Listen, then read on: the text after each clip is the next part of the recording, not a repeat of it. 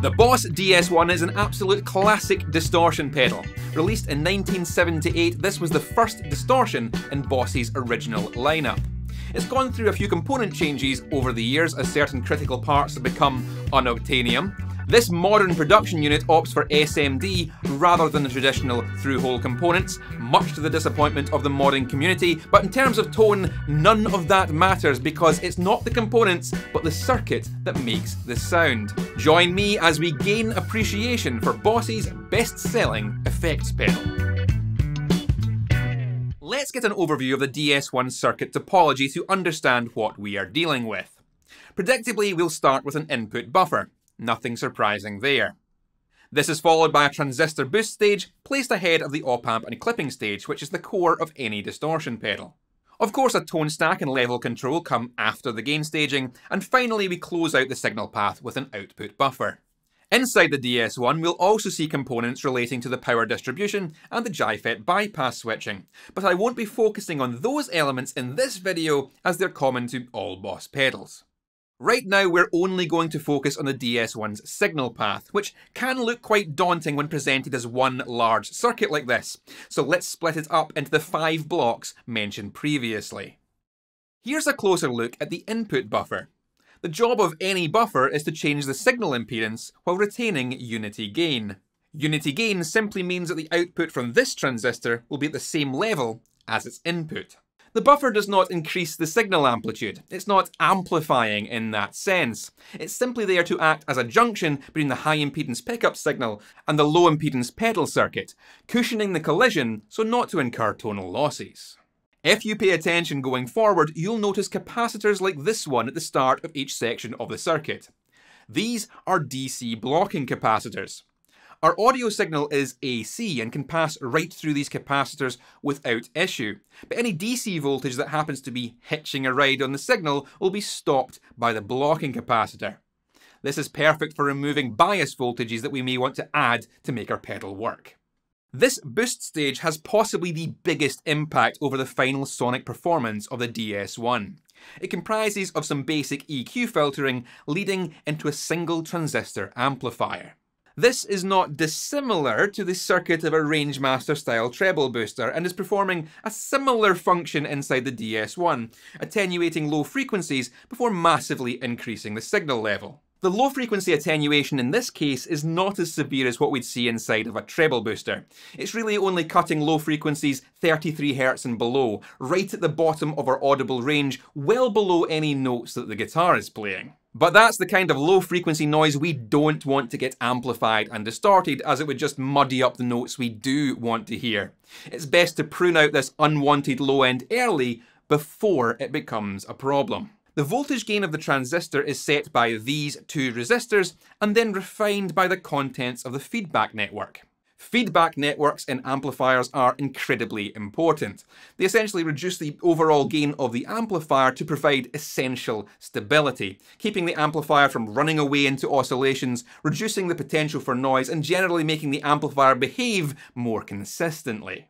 Despite the negative feedback, there is still a massive amount of gain applied by the transistor, which will push the signal amplitude above the 9-volt supply limit, clipping the signal in an asymmetric way. This means the signal is already distorting before it even reaches the main op-amp stage of the pedal. No matter what happens next, this transistor boost stage is going to be exerting a considerable amount of influence. Moving on, we are met with an op-amp gain stage, which isn't all that different from the gain stages in any op-amp based distortion effect. Here we have twin op-amps performing amplification, with the gain of the amplifier being set by the distortion control in the feedback network. This is then followed with a pair of diodes connected to AC ground, which will clip both halves of the waveform into hard distortion. We see this positive 4.5 volt AC ground being set up right after our DC blocking capacitor, biasing the input of the op-amp to the middle of the voltage range. This diode connected to ground is there to protect the op-amp from any rising signal voltage that may cause damage or produce undesirable behaviour. Then we have 2 op-amp stages, one feeding directly into the other. These are set up to be non-inverting amplifiers, increasing the signal level. The feedback network of the second op-amp contains the gain control, labelled as dist on the pedal. Varying the resistance of this potentiometer will affect how much of the signal gets sent back through the feedback network, controlling how much amplification the op-amp provides. While this capacitor here ensures that high frequencies are always bypassing the gain control, reducing the overall high frequency overtones at the output of the amplifier, taming the high-end fizz that's often associated with distortion. Beyond that, we find a pair of hard clipping diodes connected to AC ground. These will conduct away any signal above 0.7 volts on either half of the waveform, squaring up the distortion response further. This capacitor to ground acts in conjunction with the resistor over here to bleed off some high frequency overtones generated by the clipping. Having the clipping diode sandwiched inside this filter ties the filter's attenuation to how hard the diodes are conducting. I know you're here to learn things, and if you're sick of wading through the mire of mindless memes or the river of ridiculous React videos here on YouTube, then today's sponsor Skillshare might be exactly what you're looking for.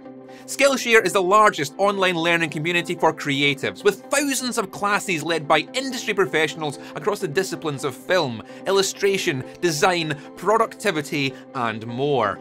There are literally thousands of classes to choose from, but if option paralysis is a problem and you just can't decide which of Skillshare's myriad classes will set you on the right road, then you can pick a learning path, a curated sequence of classes which are designed to help you reach a desired educational outcome. I've been following Cooking for Beginners, which brings together 4 different classes to help me learn essential kitchen skills, how to craft my own sauces, and turn out plates of Italian classics.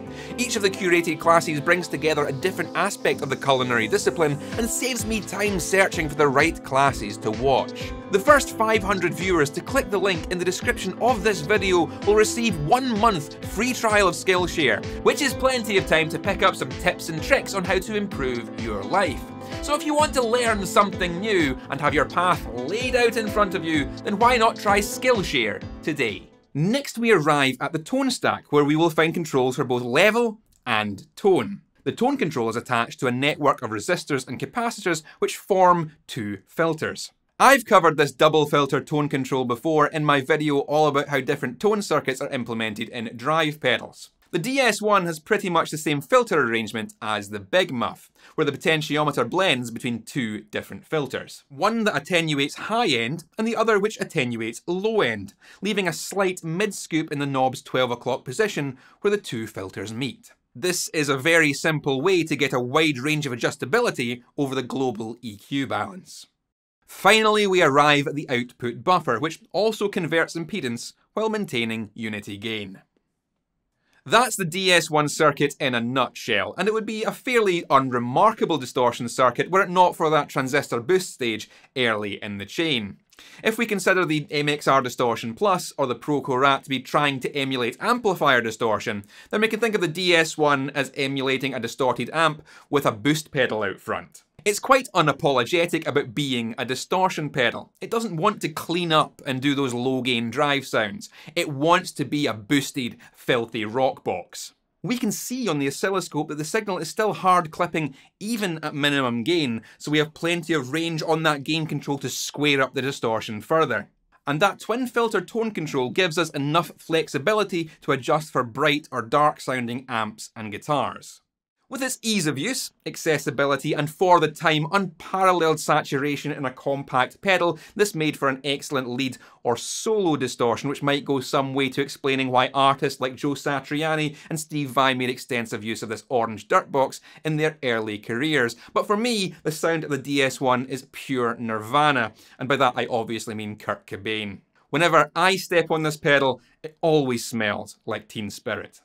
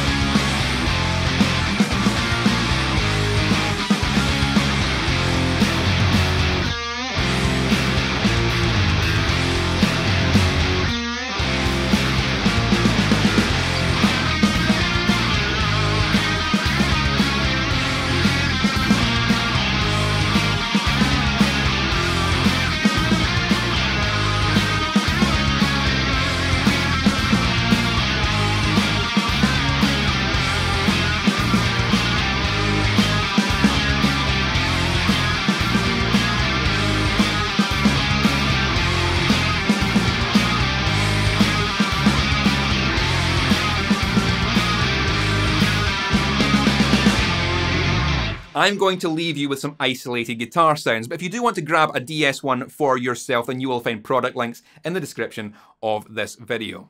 If there are any more distortion pedals you'd like to see given the gain appreciation treatment, then why don't you leave a comment telling me all about it. Keep it loud, and let's hear the DS-1 in action.